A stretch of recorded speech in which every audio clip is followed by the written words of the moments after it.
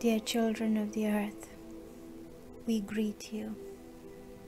Once again we will return to your approach to the new earth. Yes, we speak of this so often so that you understand that the times you have lived in over the last few years and millennia are now over. We repeat, they are over. What do we mean by the word over? For months and months we have been telling you, all of you, that it is going to be important to let go of everything that was the old one. Materialism, earthly power of any kind, political, at work, in the family, etc. Yes, power will no longer be necessary in a very short time, at least the power as you know it, and which muzzles you, restrains you, and prevents you from living a free and happy life.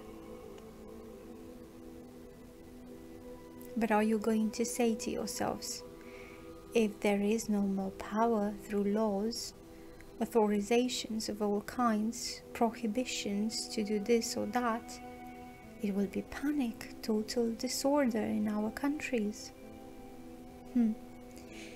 We tell you, this is what you think and believe, but everything is going to be set up in such a way that total disorder does not exist.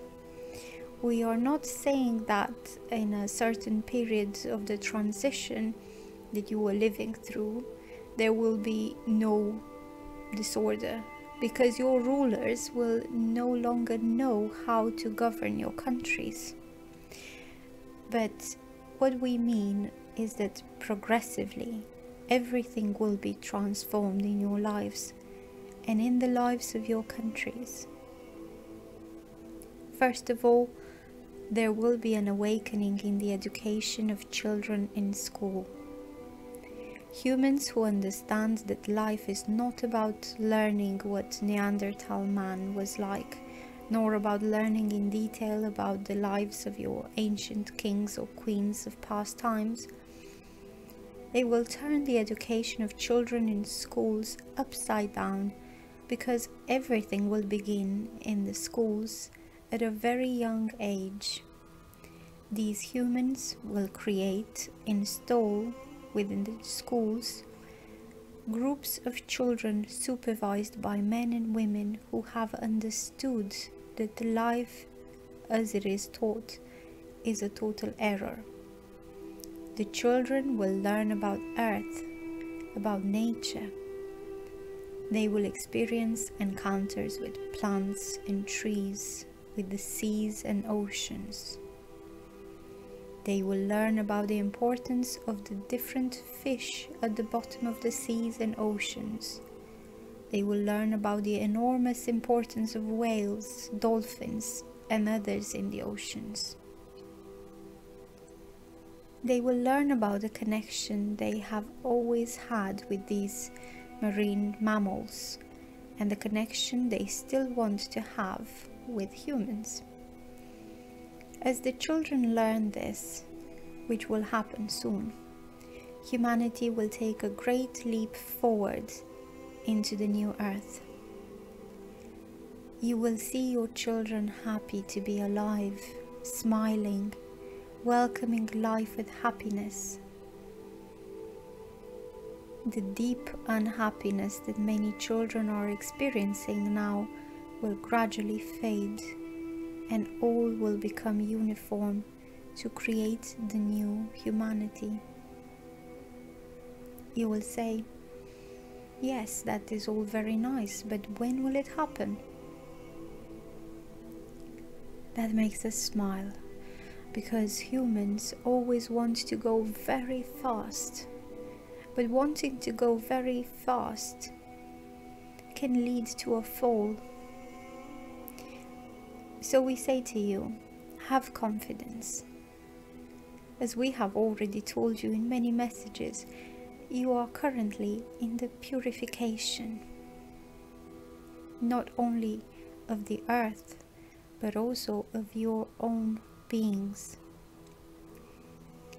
You cannot enter a grand space of pure light without having taken an energetic shower that deeply stirs your cells and minds.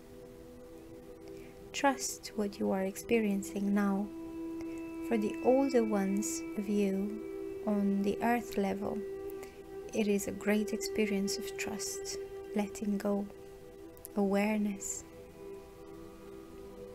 Of course, for those of you who are between 50 and 60 years old and more, it is very delicate to live this purification, because since your childhood you have been educated with totally inane ways of living, thinking and believing.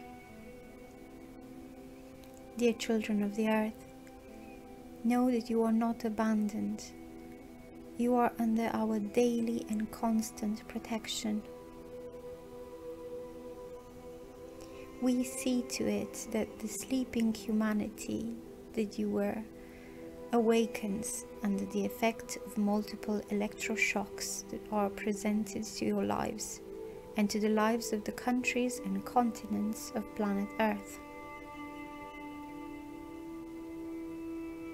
In spite of all the upheaval that you are experiencing, have no doubt that you are rising into the new earth of light and peace.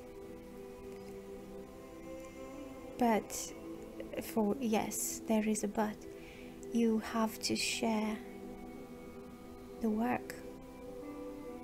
You have your share of work to do within you, to understand yourself, to recognize yourself as a divine being, and to live in humility. Humility does not mean living in poverty, but being aware of your qualities and also of your faults to be improved, of your ways of being towards others around you and towards nature as a whole. Dear children of the earth, we love you and accompany you with great tenderness and joy.